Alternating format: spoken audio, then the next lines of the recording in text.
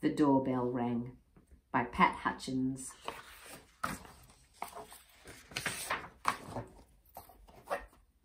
I've made some cookies for tea, said Ma. Good, said Victoria and Sam. We're starving. Share them between yourselves, said Ma. I made plenty. That's 6 each, said Sam and Victoria. They look as good as Grandma's, said Victoria. They smell as good as Grandma's, said Sam. No one makes cookies like Grandma, said Ma, as the doorbell rang. It was Tom and Hannah from next door. Come in, said Ma. You can share the cookies. That's 3 each, said Sam and Victoria. They smell as good as your Grandma's, said Tom. And look as good, said Hannah. No one makes cookies like Grandma, said Ma, as the doorbell rang. It was Peter and his little brother. Come in, said Ma.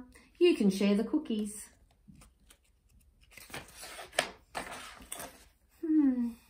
That's 2 each, said Victoria and Sam. They look as good as your Grandma's, said Peter, and smell as good. Nobody makes cookies like Grandma, said Ma, as the doorbell rang. It was Joy and Simon with their 4 cousins. Come in, said Ma. You can share the cookies. Oh, that's 1 each, said Sam and Victoria. They smell as good as your Grandma's, said Joy, and look as good, said Simon. No one makes cookies like Grandma, said Ma, as the doorbell rang and rang. Oh dear, said Ma, as the children stared at the cookies on their plates. Perhaps you'd better eat them before we open the door.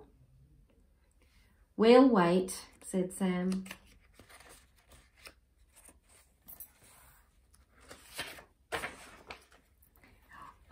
It was Grandma with an enormous tray of cookies. How nice to have so many friends to share them with, said Grandma. It's a good thing I made a lot.